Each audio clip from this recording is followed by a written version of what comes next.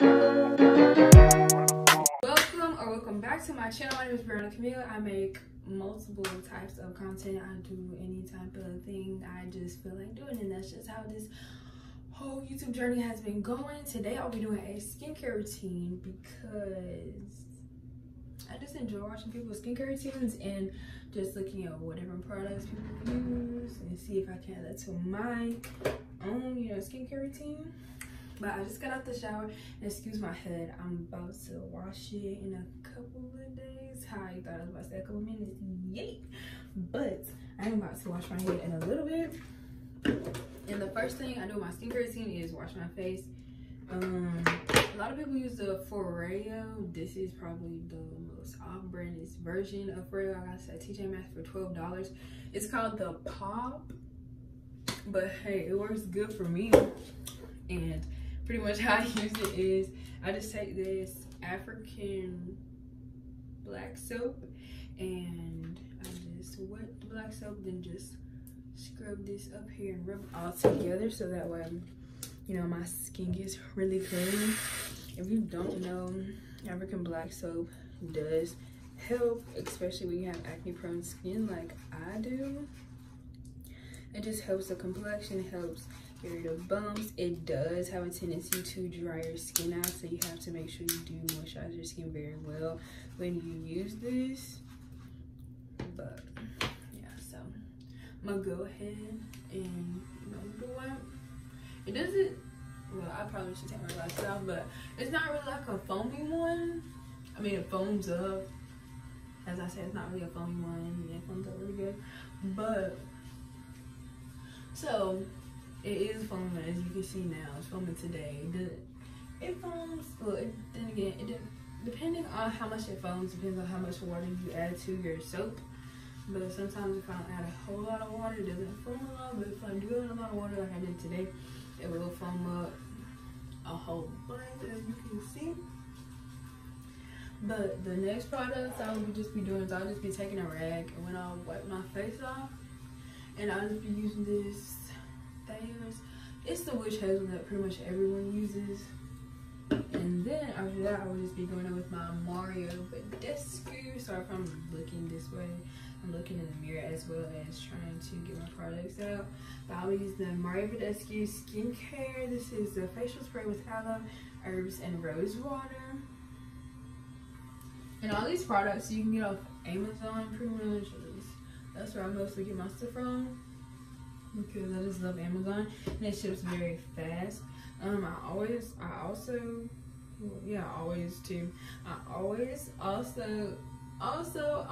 use the Pond's dry skin cream.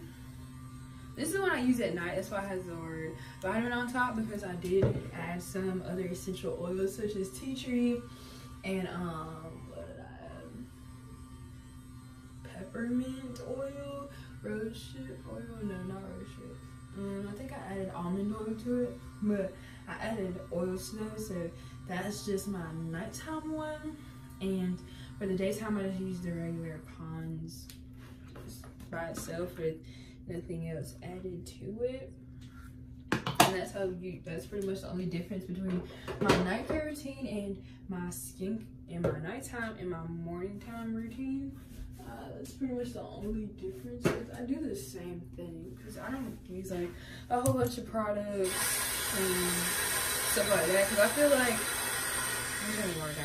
I feel like a lot of people, at least sometimes people that I watch, they have all these products, but they do the same thing. So it's easy to have all these products that do the same thing. I rather have fewer products to do different things than have a whole bunch of products and it literally do the same thing. Also, if you know me, I'm very lazy when it comes to skincare. I do not wash my face every day. I do not wash my face every night.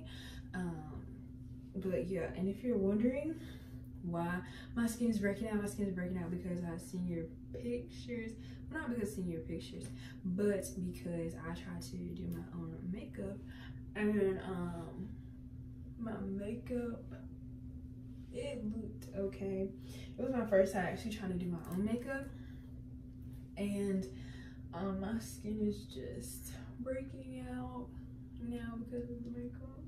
And I'm not mad about it, but if you're just wondering, it's just one camera. That's exactly why my skin is breaking out pretty bad. But I am going to start going back and getting my facials regularly, so that way I can just get rid of the hyperpigmentation on my skin, as well as some of the bumps of my acne stuff, and actually get like a set in stone skincare routine that I know will work.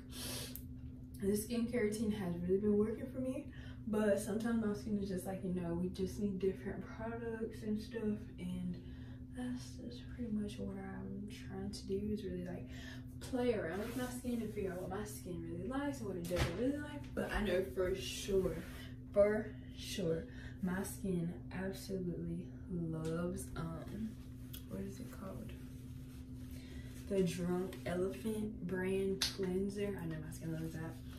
And because I had some as a sampler for my birthday, and like I said, my skin felt so good after that.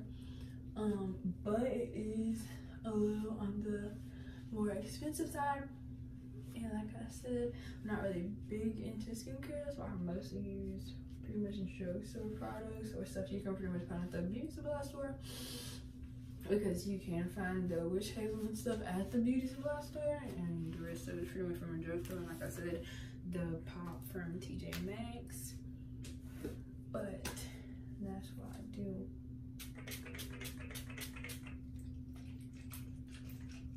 And I kind of let that sit in for a little bit.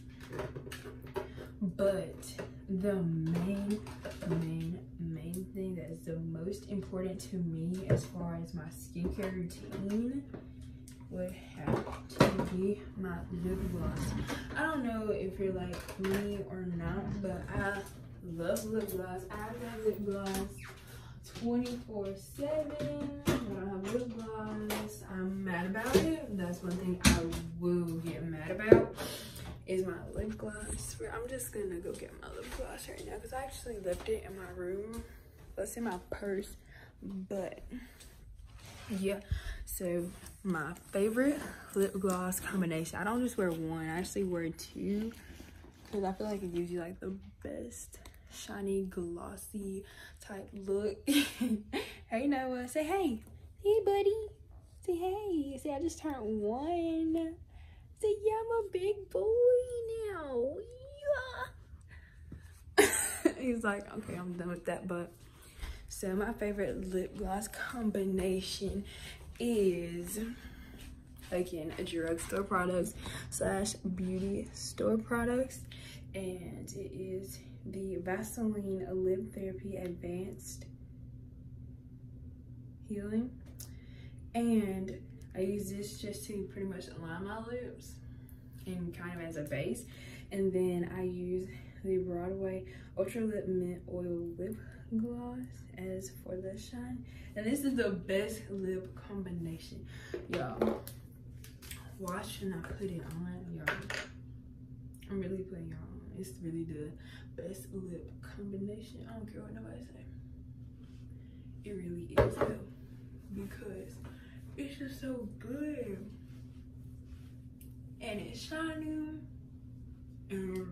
I put the Vaseline first, so that way I make sure that I'm still like moisturizing my lips good and stuff, because you can put on like a lot of lips glosses and stuff and your lips will be like really sticky.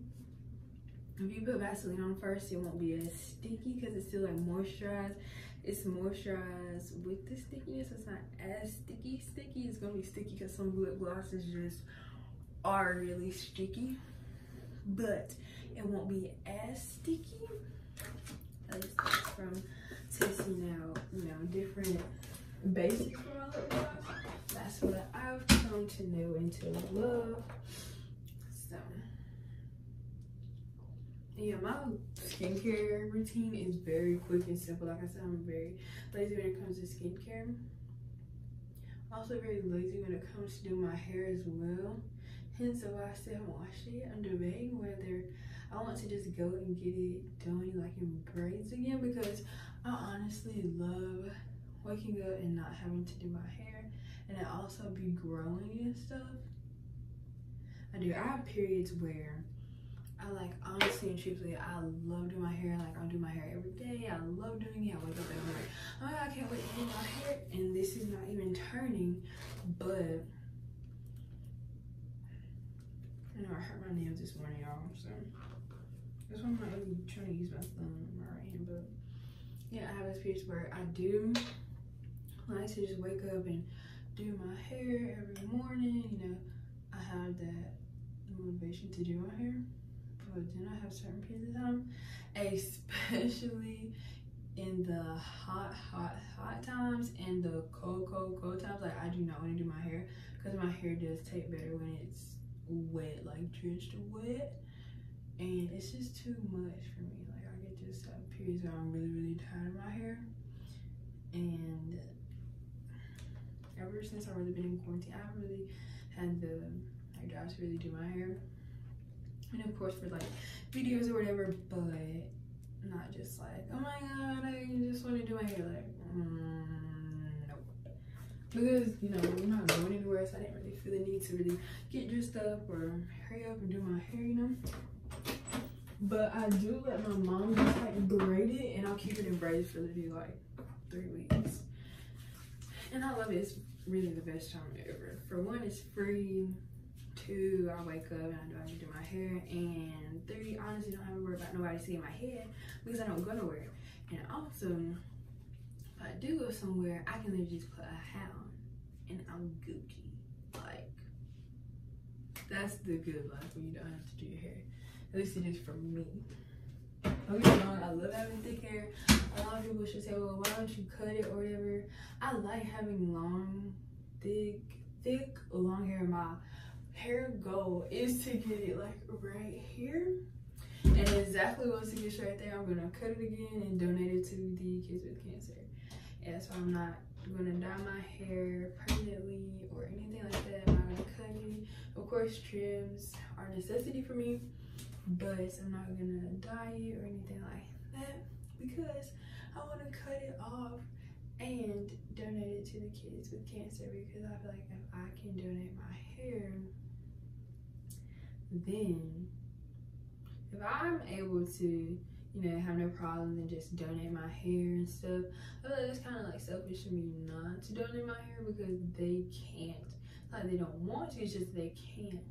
So I feel like it's like kind of not a necessity, but I feel like it's really selfish of me not to even think about others when they can't do things that they want to do, when I can grow hair. Like, my hair can literally grow back. It's just hair, it can grow back.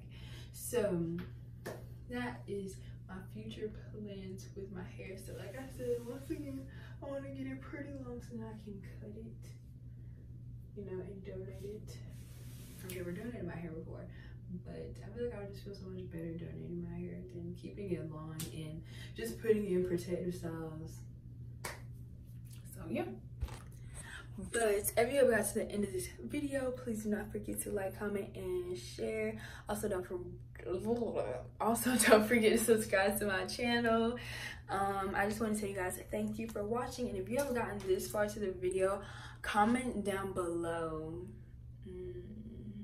Yes, sir. Comment down below, yes sir, down below, and you may get a shout out in my next video. So you just may. But I will see you guys in the next one. Bye.